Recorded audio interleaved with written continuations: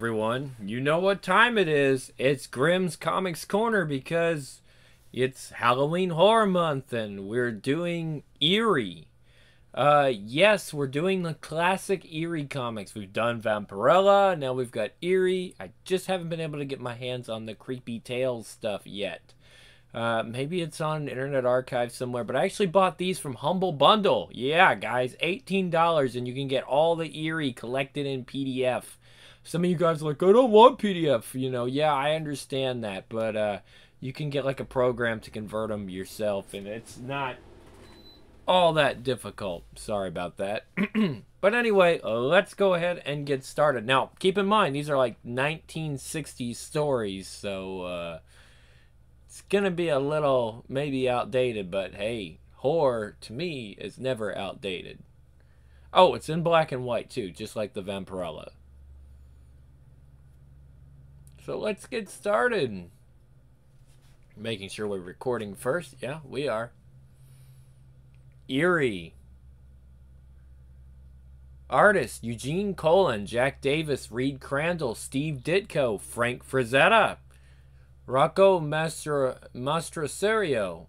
I'm not really familiar with him, but I'm sure some of you are. Gray Morrow, Joe Orlando, John Severin, Jay Tacey, Angelo Torres, Alex Toth, Al Williamson, Wallace Wood, Roy Krenkel, Donald Norman, and Dan Atkins. As writers, we have Archie Goodwin, Ron Parker, Carl Wessler, E. Nelson Bridwell, Iando Binder, and Larry Ivy, or Ilvey. I don't know how that is. And editor is Archie Goodwin. Okay. So we have, of course, all the the people here. This is just the Volume 1 archives. So it has Eerie 1 through 5. Don't know how many we're going to do. We'll see. Oh, from the editors of Creepy, so it must have something to do with the Creepy Tales. Well, they said it was a family. Creepy Tales, Vampirella, and Eerie comics were all considered a family of horror back in the day. They did some new stuff, but we'll probably do it later if we do it at all. Some of the new stuff I don't think it's going to hit as hard. Also, I've been watching some Tales from the Crypt, of course, which is based on a lot of these classic books. So, if you haven't gotten a chance to look at some of those old Tales from the Crypt, definitely do it. I'm not sure if they're online or not, but I've bought all the box sets and I've ripped them myself, so I watched them on a little thumb drive. But yeah. Okay, so we're not going to go through all this right now, guys, because you guys are here for the horror. And, Forrest J. Ackerman, of course. First, we gave you Famous Monsters of Filmland, Monster World, Creepy. And now, in answer to your pleas, threats, and demands, Warren Publishing presents Eerie. Eerie, first issue from the editors of Creepy. Ooh, look at those.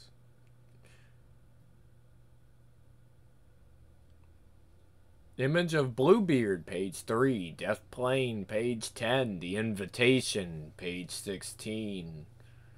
Bonjour, beasties. Come with me to a turn-of-the-century France. I want you to meet a guy who's a real cut-up, a merry maniac who likes to marry his victims before disposing of them. In fact, you might say he's the spitting image of Bluebeard. Mon Dieu, another one. Gah, it was the bearded man. I should have known from the descriptions in the paper. Several weeks later, two newlyweds approached their isolated home, a stoic old building in the midst of the forest belonging to the groom, a trifle sinister perhaps, but hardly enough to dampen the spirits of a new bride. There it is, Monica, old and empty, but your touch will make it a happy place. I know it will be, Brian. Brian Cerulean was hardly the man girls dream about, but then he was the only suitor who paid Monica more than a passing interest. He's old, and there's a rumor he's been married before, more than once.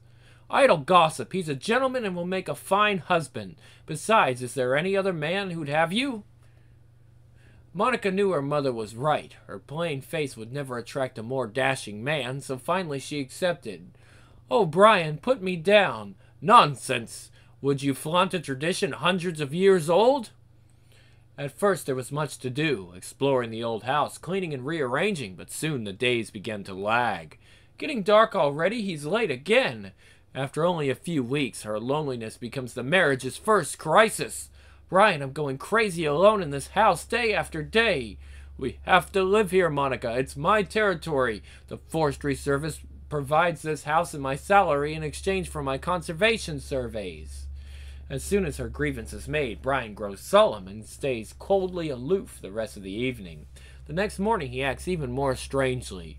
"Be patient in your loneliness, Monica. You will have company soon." "Aren't you going to work today?" "No.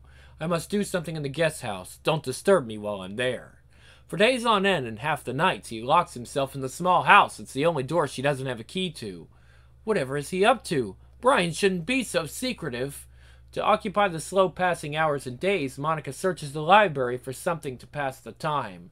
Nothing on the bottom shelves but technical books. Maybe these old books are fiction. On the highest shelf, pushed back almost as though someone had tried to conceal the book, she finds an ancient, elaborately bound volume. The Legend of Bluebeard. What an awful story, yet so similar to the reports of that fiend still at large in Paris. Shortly after their marriage, Bluebeard presented his young wife Fatima with all with all the keys to his castle as he prepared to go off on a journey. "I leave you run of the entire kingdom. Enter any room of your choosing, save one. Never go near or enter this tower room. This I forbid." But Fatima was a curious girl, and not surprisingly, her footsteps soon led her to the forbidden door. There she came upon the grisly remains of Bluebeard's former wives and dropped the key in terror. "Yee!" The key was stained with blood, and no matter how hard she tried, Fatima could not remove the stain. And when Bluebeard returned, he saw the stained key.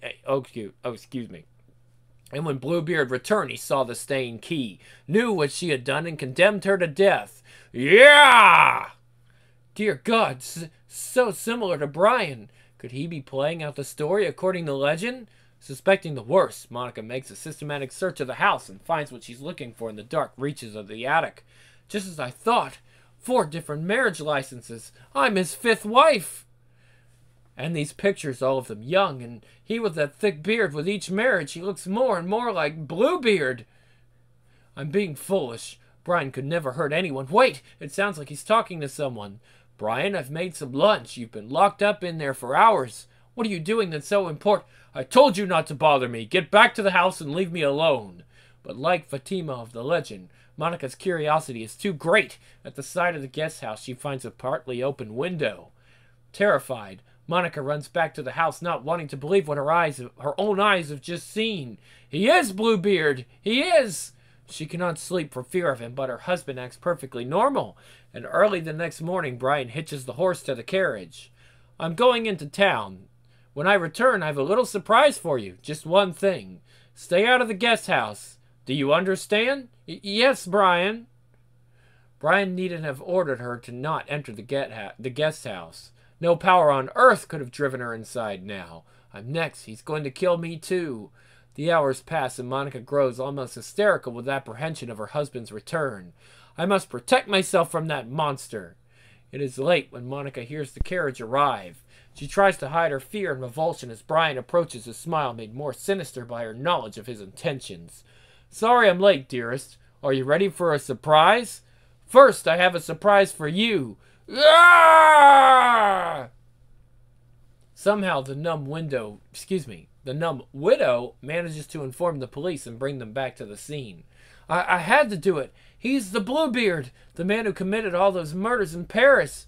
But madam, surely you knew? The Paris Bluebeard confessed 2 days ago. He's safely behind bars." "Impossible. You have the wrong man. I'll show you. The bodies are here." "No, no, no." But there are no bodies, just a little menagerie of forest animals Brian had been planning to surprise her with. Charming company to fill the void of idle hours for a lonely girl. Tisk tisk. Poor Monica. At least she won't be lonely where she's going. Imagine. She was afraid of losing her head over Bluebeard. Now she'll probably lose it to the guillotine. And you'll lose yours over my next fearful fable. Death Plane. It is World War I, time of foul-smelling foxholes and daredevil skyfighters. I'd give anything to be up there right now. Don't be too sure. You may have the smell of fresh air for a while, but you're just as likely to wind up with a face full of gasoline and oil and smoke. See what I mean? Hey, here comes another one of ours. We'll show that murdering kraut. See? I told you we'd get him. I don't know. What do you mean? That plane wasn't one of ours. The report is final, sir. There's an unmarked plane up there, indiscriminately shooting down others from both sides. So far, the toll is 7 for the Germans, 6 for us, and no one seems to bring him down. As soon as that plane is sighted again, I want the entire squadron up there to bring him down. Is that clear? Yes, sir. Heard about the mystery ace up there? Nothing else for the last day and a half. Think everyone's right. I mean, about it being a ghost pilot? Perhaps we'll soon know. There's the signal now. Wee-oo, wee-oo. One by one, the planes taxi into position, each with an identical mission. Death for the unmarked plane. Sir, the Germans have already engaged the plane. 6 more was shot down, and the others returned to base. Blast it! What kind of demon are we dealing with? Let's just hope we have better luck. In tight formation, the Allies maneuver into position. For 10 minutes, the battle rages, and 3 Allied planes fall to earth in flames. Then suddenly, the planes are engulfed in clouds, and the battle is forced to halt. For 15 minutes, the planes circle above the clouds, but the mystery ace has vanished. Disheartened, the remaining members of the squadron head back for their base. Gentlemen, I've been hearing many reports from both sides of the line how bullets seem to have passed right through this plane on countless occasions, with no result whatsoever. But despite the evidence, I cannot believe this plane to be of supernatural origin, and neither did the Germans. For this reason, we have agreed upon a 2-day aerial truce, during which time both sides are to band together and cooperate in bringing this mutual enemy from the skies. The following morning, an air armada of unequal proportion sets its sight upon a single, unmarked aircraft. The single plane is attacked, but remains always silhouetted against the sun. 2 planes fall in flames. Despite the forces against him, it's harder than ever to get a good shot at him, the way he keeps between us and the sun. I've been hit! Can't go down, though. Must get a good look at him. I'll circle from beneath, and then... His face! It was my own! Now I know that I am the next to die! And it is my soul who now pilots the mystery plane, never knowing rest. Never, unless I can replace it with that of another. Who was the first pilot to fly the mystery plane? Who knows? It never was shot down, you know, and still up there. And perhaps you'll get a chance to see it someday. Real close. I'm Dr. John Cabore. I received this letter advising me that your village was in need of a doctor's services. It included an invitation to take the lodging here at the chateau of Baron von Renfield. Now that I have arrived, I find a deserted village and but a shell of a chateau. You must be mistaken, my young friend. The Baron has been dead nearly a century. The village forsaken almost as long.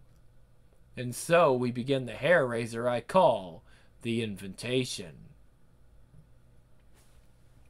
A strange, indeed sinister legend lies behind the decaying walls of this chateau. It began 93 years ago on a moonlit night, much like tonight, when Baron von Renfield's coach was traveling on the narrow road, coming into the southern slum of the village. The hour was late, and the coachman was driving the horses at full gallop to deliver his master to a late rendezvous. Unknown to the driver, a defective wheel was slowly breaking from the axle with each jolt.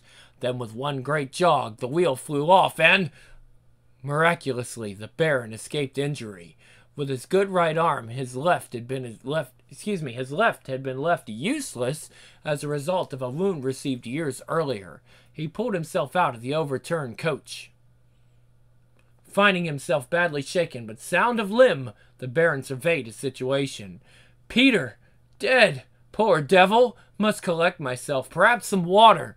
What? What do you want? That should not be difficult to comprehend. We are vampires in search of blood. It would seem that you have been delivered to satisfy our thirst. No, no, you must not make me your victim. I am Baron von Renfield. I am a man of great influence in Hungary. I have friends, business acquaintances, many people, all bigger, healthier than I. Spare me, and I will see that your cups overflow with blood. Not just this night, but 4 nights. Think 4 for 1. I swear by my family oath. Your proposal is attractive. We will give you until next week at this time for the first. But bear in mind, Baron, breach of trust will lead to horrors you cannot imagine. When once again in the seclusion of his chateau, Baron von Renfield paced away the remainder of the night. His thoughts tore at his fatigued mind, seeking a solution to his plight. Thank God, the sun! It almost eradicated last night's ghastly encounter, but I know the vampires were no nightmare, nor my vow to them. Wah! I shall give a masquerade. Ball, wine, music, and a very special guest. With feverish fingers, the Baron scrawled out the invitation. He almost felt pain in his dreaded left arm as his mind raced back to that night so many years ago, when he had chanced to come upon a lovers' meeting. Eva, my fiancée, with my best friend. There could be no alternative. One of noble blood must seek satisfaction. So it was that Baron von Renfield met Boris Hedra on the dueling grounds. 4, 5, 6. Thus was delivered the wound that rendered his left arm useless. An envelope with Baron von Renfield's seal. Curious, indeed curious. The ball was held on the night of the Baron's deadline with the vampires. Boris, I'm glad you could come. Frankly, Rennie, my inquiring mind would not have allowed me to stay away.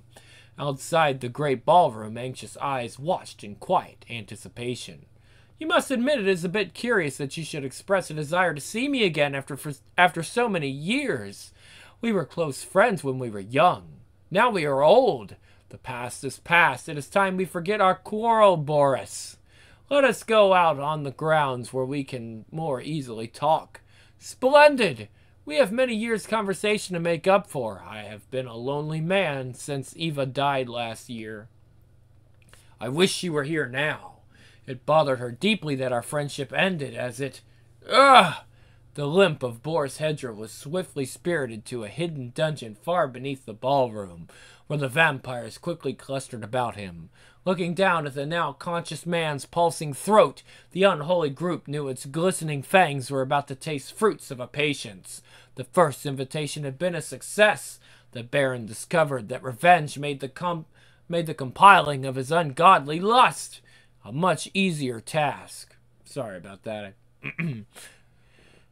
Who would be more logical to receive the second invitation to doom than Dr. Kovac, who in one of his drunken stupors had failed to take proper precautions in repairing the Baron's dueling wound. Indeed, his drunken neglect had caused infection to set in, and the Baron's left arm to be a lifeless pulp of withered flesh. It is most generous of you, Baron, to invite me. Who? Vampires! Yeah! And when at last the blood feast was completed, the leader of the vampires spoke. You have kept your pledge thus far. We shall expect 2 more. Hugo, the village blacksmith, was the third to receive an envelope with the Baron von Renfield's seal. It had been Hugo's careless repair of the coach wheel the morning of the crash that had caused the fateful meeting with the vampires. The blacksmith was indeed pleased when he read his invitation to dinner with the Baron to discuss construction of a special coach. This is a great day for me, Baron. Once the word gets around that I am building a coach for Baron von Renfield, my shop will be flooded with new customers. The brawny blacksmith put up a greater struggle than the others, but his efforts were wasted when the vampires had finished their blood feast. 1 more, Baron von Renfield, and your debt will be paid in full. The next few days were sleepless eons for Baron von Renfield. What am I to do? With the disappearance of 3 people connected with my chateau, I have no chance of luring anyone else. But I must. The vampires are growing impatient. And then came the knock. Who is there? When he opened the door, his blood froze as he looked upon the thirst-crazed faces. spittle running down from their lips, their fangs sparkling in the moonlight. Your invitation. Hugo, Boris, good Lord, you too are vampires! Dr. Cabore felt a chill run through his body as he stood fascinated listening to the old man's tale. That, my young friend, is the legend behind this once magnificent chateau. But you left out the ending. What happened to the Baron? Can't you guess? I am Baron von Renfield. Even as the old man spoke, his sinister comrades emerged silently from the inky shadows, quivering with anticipation as they closed in on their newly arrived guest. I found that invitations were very effective in obtaining new guests for my friends and for myself. We are so happy you could come. If you believe in vampires, are you bats? Well, my doubting little friends, let's check the facts in Eerie's loathsome lore. As usual, the Greeks had a word for it. Vrykolakas. The vampire tradition is oldest in Greece, going back to the ancient times when blood sacrifice was a favorite pastime.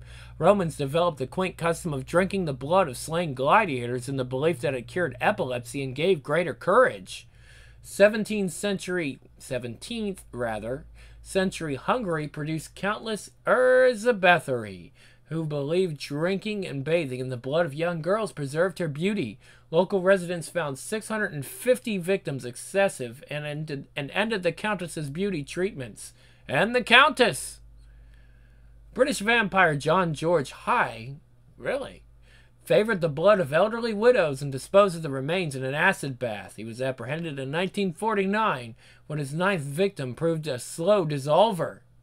Even today, vampirism affects us, as in our speech with expressions like something I can sink my teeth into and bloodsucker. So when a friend will say, I'll bite, watch it.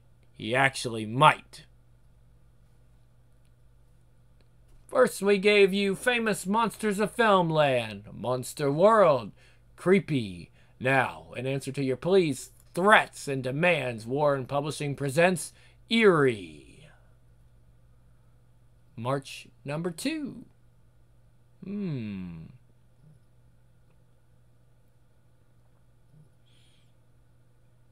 We could do another.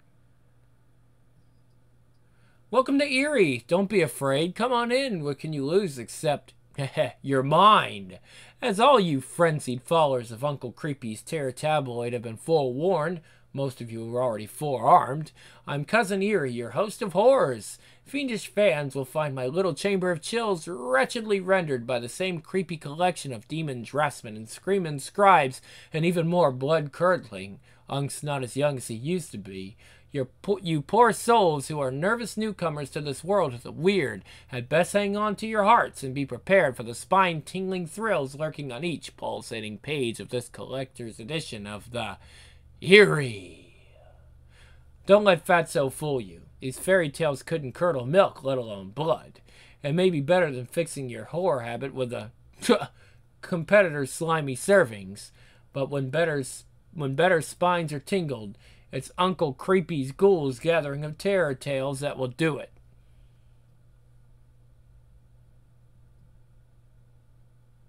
Okay. Frank Fazetta on that cover. Footsteps of Frankenstein. 1 for de money. Eye of the Beholder. Flame Fiend. Eerie's Monster Gallery. To Pay the Piper. Vision of Evil and Ahead of the Game. Okay, so we probably won't do this one right now because it's got a lot. And it seems like that would take... It's about 30 pages, right? Give or take. So we're on page... Yeah, it's going to take... No, 30... Yeah, that's about 40 pages. I've only done about 37 so far, so that would take another half an hour. Let's end it right on here, guys, and let me know what you think of these old comics. I know some of you guys aren't into them, but some of you are. And if you like these old comics, we'll continue to do them throughout the Halloween horror month, that is. Maybe I'll even do a classic Vampirella, right? But I've got way more content to give you guys. Just letting you know that comics are still a thing here. This is the Grim Lord, and I'm out for Grim's Comics Corner, or Spooky Comics Corner, with Eerie.